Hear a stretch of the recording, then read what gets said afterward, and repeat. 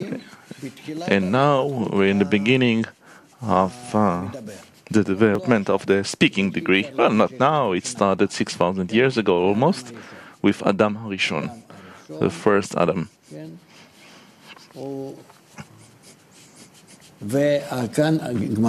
And here we have the end of correction. So we constantly have a response here. The upper light works on us. The upper light works on us, and it is constantly influencing us. It is always influencing us. And by that, we develop. By that, we develop. Surrounding light, or makif.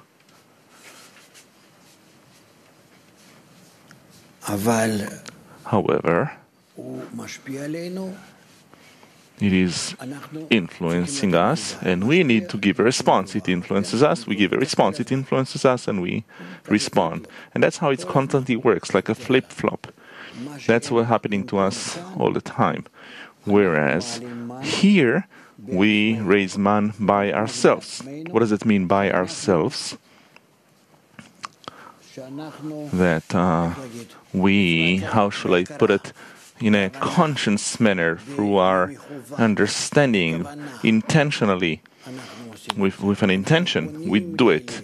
We turn to the upper one, we demand from him.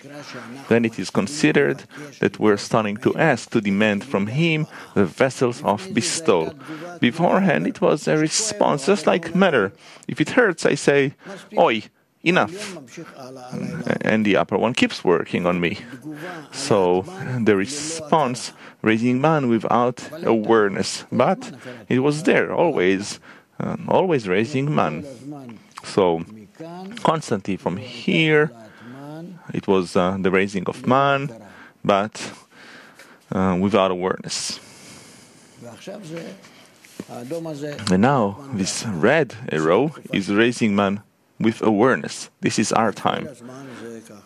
But this is what happens all the time. So also now, when we study, we don't know what we're doing. And it won't help. If I will cry now or be happy and do all kinds of actions, external actions, because the man is the desire in the depth of the heart. And it only depends on me being impressed from the group, from dissemination, from the study.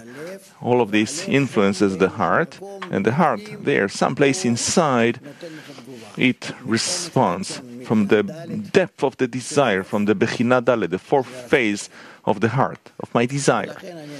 And therefore, I can, go through hoops in the air. It won't help. If I'm not influencing my heart, then the pace of my development will be very slow. And that's what we have to realize. And therefore, accordingly, we need to build our work in order to make our man as powerful as possible, as beneficial as possible.